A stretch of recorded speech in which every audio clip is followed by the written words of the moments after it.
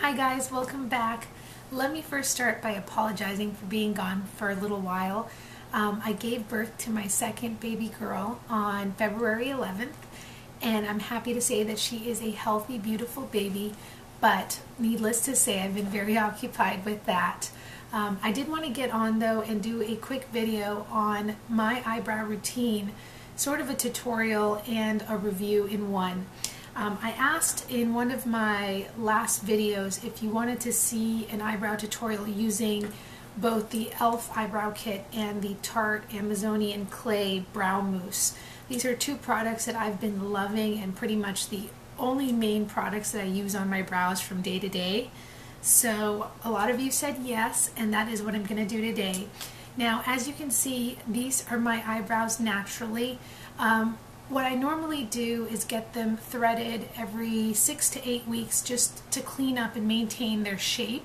And then the rest of the time I just maintain them at home by tweezing and trimming them a little. And I don't do anything fancy. I mean, I just have a regular Revlon tweezer that I've had for many years, and I just basically stick to the area below the arch and clean up any stray hairs here and a little bit up top. And then I would say probably like every 2 weeks I go in and just trim a little bit here because they do tend to get a lot bushier in this area. Now, my natural eyebrows are very thick. This is their natural arch. What I do when I get them threaded is I just have her basically thin them out a little bit in this area, but I maintain their natural shape.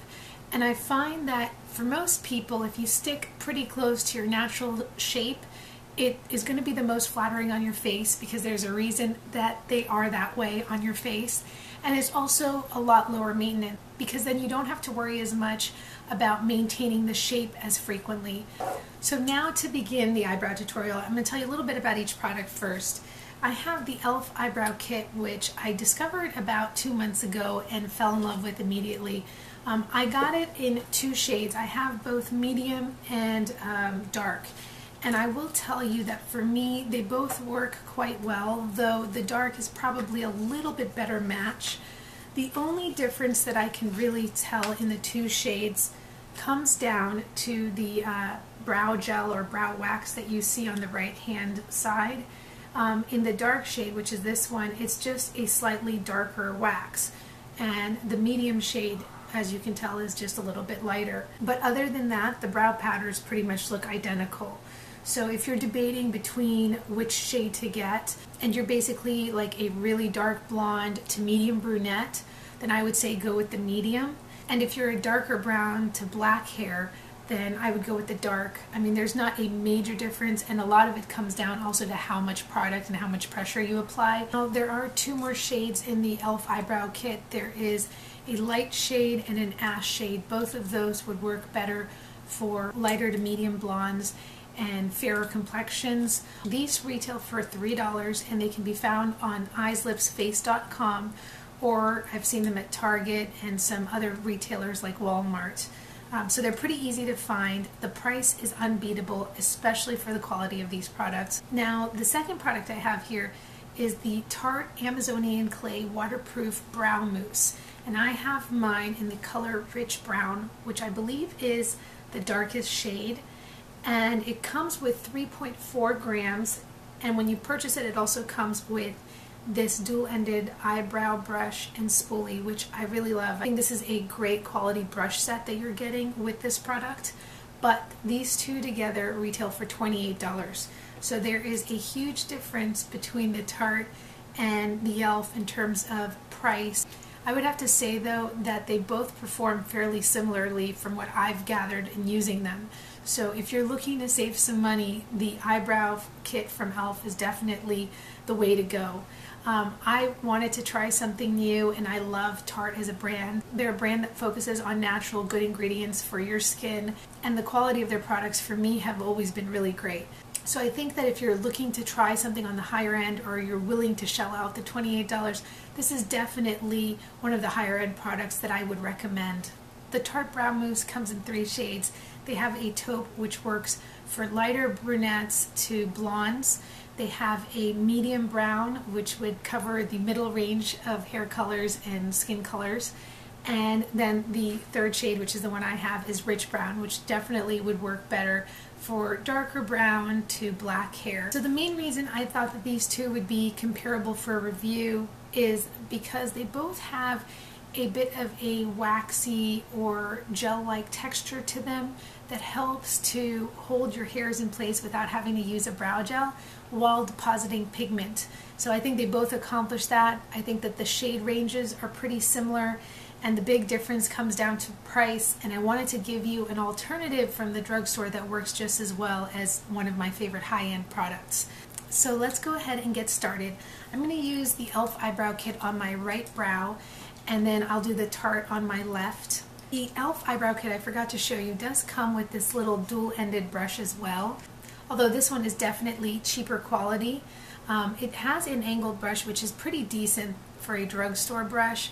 This other side I find to be pretty useless for me. It's just like a fluffy brush that you would use for eyeshadow application. I don't normally gravitate towards this brush when I'm at home for day-to-day use, but I think it's a good enough brush that if you are traveling or if you want to just throw this kit into your bag, you don't need to bring another brush with you. I think this would do enough of a job. So the way I use the eyebrow kit is I will just take a angled brow brush. This one is by Anastasia, and I'm going to go into the colored wax product, and I just basically take my brush in here and grab a decent amount of it, and I'm just going to start to fill in the sparse areas of my brows. And I'm doing this very light-handed. I'm not putting a lot of pressure down, because the more pressure you apply, the more pigment you're going to deposit and the darker your brow is going to look. And as you might have noticed from some of my past videos, I do prefer, on me personally, a much more natural looking brow. I think when you have really dark hair like mine, it actually works in your favor to go with a more natural looking brow and even a shade or two lighter than your natural hair color, so that they're not competing with each other. So I have a lot of sparse areas right in this section of my brow, and that's where I'm just gently filling them in. And then in terms of the shape, when it comes to the shape, I focus on the top part of my brows for defining it while staying within my natural brow hairs. And then I just extend it the slightest bit at the tip, and then come back in and fill in any other sparse areas. So the nice thing about this brow wax is it does have some tackiness to it. So when you come back into the kit to grab your brow powder, which I just use the same brush with the wax on it, it's going to adhere to your brows a lot more easily. And it just basically works to help darken them a little more, fill in any more sparseness that you might have. And the combination of the two products, I find for my brows, is enough to hold them in place. This wax has enough tackiness for my eyebrows that I don't feel like I need to use a brow gel. Now, if you have really curly hairs on your brows or just really unruly hair, you may still need to come in with a brow gel to set them in place. So once I'm done filling them in, all I do is take a spoolie, and one recommendation I have, this is just off of an old mascara. I think this was like a Wet n Wild mascara that I never used. And all I do is take these spoolies off mascaras that either I'm done with or that I didn't like, wash them off really well with soap and water, and then they can become your brow or eyelash spoolies. And that way you don't have to go and buy extra. So I take it and I just brush it through the hairs, and this is going to distribute the product a little bit more evenly, make it look a little bit more airbrushed and natural. And it also helps me see the shape and see if I need to come back in and adjust anything. So that is pretty much it with the e.l.f. eyebrow kit on the right side. And this is how it compares to the side that has no product. So now I'm going to go ahead and do the left side with the Tarte Brow Mousse, and I'm going to use the brush and spoolie that came with that. Now this product is just a little bit drier in terms of the wax or gel than the e.l.f. eyebrow kit, but I find that it works just as well. Now they do say that this is waterproof. I can't really speak to that because I've never worn it in an environment such as a swimming pool where I could really test it out.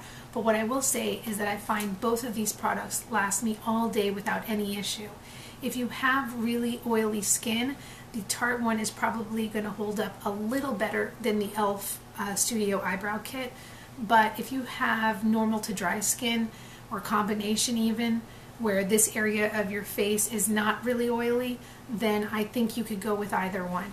So I'm going to take the angled brush, same thing, just pick up some product on here, pick up a decent amount, and then just gently start filling in the area. And this product is even a little lower maintenance than the e.l.f. because there's only one product to go in and use. And it does pretty much the same thing as the e.l.f. product. So that's another thing to keep in mind. If you need something really low maintenance, then this would beat e.l.f. a little bit. I find this one is just slightly darker in pigment, and so I really have to be light-handed when I'm trying to keep my brows looking natural. And again, I focus on defining the top portion of my brows rather than the bottom portion. So as you can tell, before I go ahead and brush and blend this side out, this brow mousse is definitely a little darker in pigmentation on my brows than the e.l.f. And so I really do have to work on blending this one out a little bit more. I also prefer this product when I'm doing a more smoky or dramatic eye, because then I can afford to go with a little bit more defined brow. But I do think that this can still be worn day to day. You just have to be really light-handed with it. And I am just going to take my spoolie and blend it out. So that is the other side. It is still, even after I blended it out, a little bit darker, but I don't think it's a major difference that you can't go out in public with these two brows being different products. Other than that though, I think that these are both equally great products. At the end of the day, it comes down to how much money you want to spend, and also looking at the color range and finding the best match for you. The e.l.f. Eyebrow Kit has a few more options in it. The Tarte one obviously only has 3 options, but I do find that the colors tend to be a lot more universally flattering, even though they only have 3 shades. If I had to recommend one to just the everyday consumer, especially if you're starting out with brow products, go ahead and try out the e.l.f. Eyebrow Kit, because you're not investing a lot of money in it. I think the quality is still there. It's a great kit, and you have pretty much everything you need if you're traveling. It's nice and sleek. So hopefully you found this tutorial helpful and the reviews helpful. If you have any questions about either of these 2 products, or any other questions about how I fill my brows in and what I do on a regular basis, feel free to let me know in the comments section. Thank you so much for watching. Thank you for your patience. I promise if you bear with me, in a few more weeks I will come back to doing regular videos, and I am in the meantime going to try to put up a video as often as I can, hopefully once a week, but probably in about a month I'll go back to my normal routine. Have a good rest of your day, take care, and I will talk to y'all soon. Bye bye.